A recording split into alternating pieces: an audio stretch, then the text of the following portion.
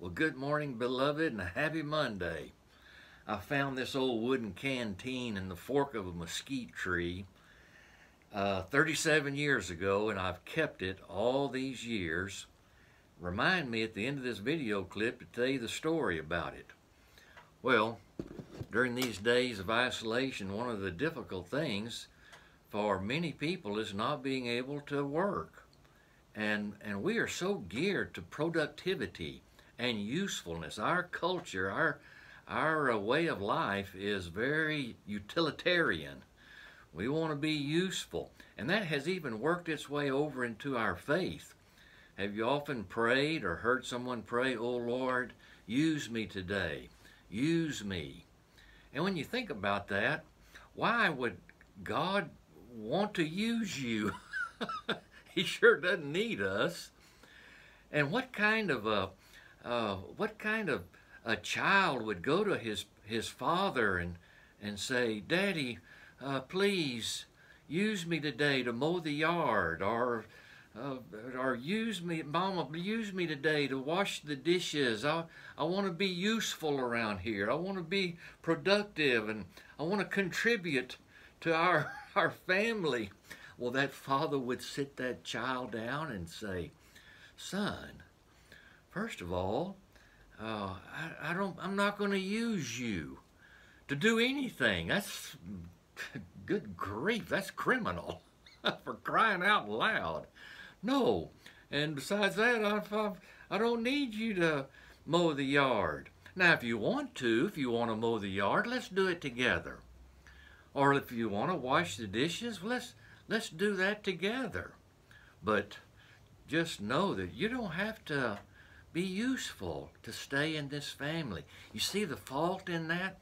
The faulty thinking there, here's where that leads to.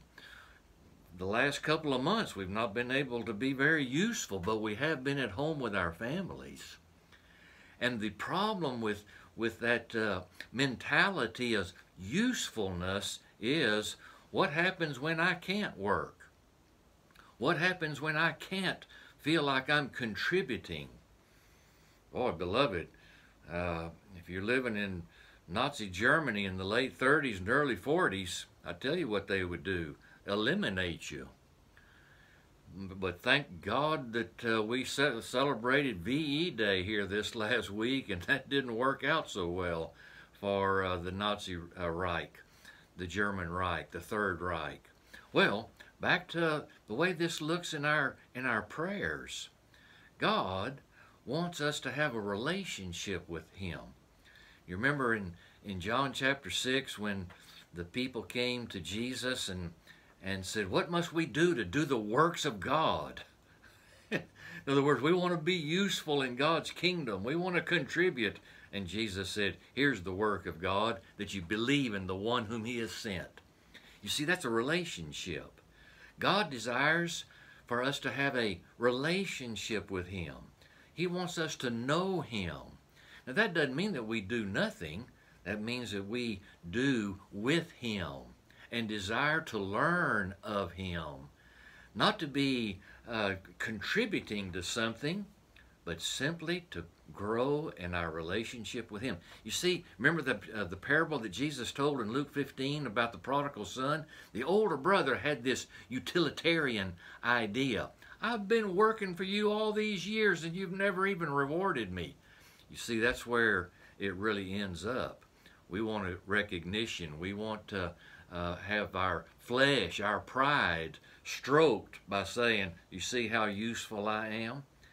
And that's not the biblical picture of the kingdom of heaven. When you find yourself praying, "Oh Lord, use me today," just stop and say, "Wait a minute, why would God use me?" No, change your prayer to this: "Lord, I want to know you today in all the activities that I engage in." Amen. Well, thank you for reminding me to tell you the story about this canteen. So, down in Mexico, about 35 miles in the desert from Santa Elena Canyon, Juan, our our guide, church planter. He planted churches all in those little villages, all his little 8-year-old son Felipe. Our mission team from Calvary Baptist Church, me, Brian Harrison, his 14-year-old nephew Brian, and a 19-year-old college student named Dusty Gallagher. We all got in Juan's little Ford Bronco, and we were gone for 8 days visiting all of those churches that Juan had planted, preaching. Every time we'd pull up, he'd honk, and they'd gather, we'd preach, and they'd feed us. We took our bedrolls, our Bibles, and a can of Spam. That's another story. But we were gone for 8 days. All of us got sick. We got healed. We had an amazing time out there in that wilderness, that desert. Well, one of the stops we made out in the middle of nowhere, I looked up, and about 7 feet high up in a mesquite tree, I saw this old canteen. I said, Juan, look at that. He said, yeah, somebody left it there. I said, why would they leave it? And it looked just like it does now, 37 years ago. I said, why would they? He said it started leaking. It wasn't any use anymore. They threw it away. I said, wow, well, I'm keeping that. Now, beloved, this thing is not useful except to remind me of the wonderful relationships that we had with one another for those 8 days we were in the wilderness. And the people that came to know Christ during that time. And the dependence that we had upon the Lord, because all we took was a can of Spam. We didn't have bottled water. Oh my goodness, we got sick, we got healed. It was an amazing time. You see, this thing doesn't hold water, but it holds a lot of wonderful memories that are eternal. And so, let's pray not to be used today by God. Let's pray that we would know Him today. Now, amen. And let's pray. And our Father in heaven, God, there is no one like you, because no one loves us the way that you do. And thank you, Jesus, for what you did for us on the cross.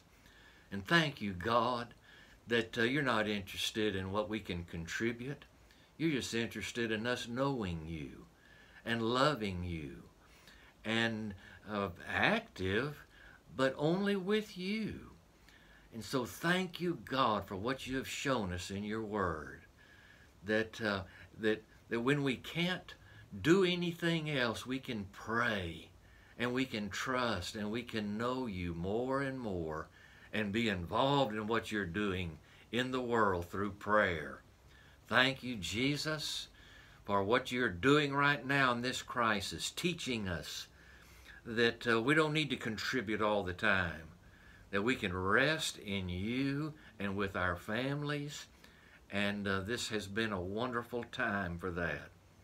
But we pray for our economy.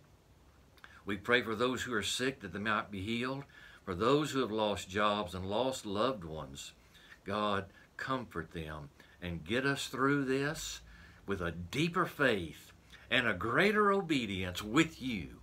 In the name which is above every name, in the name of the Lord Jesus Christ we pray. Amen and hallelujah.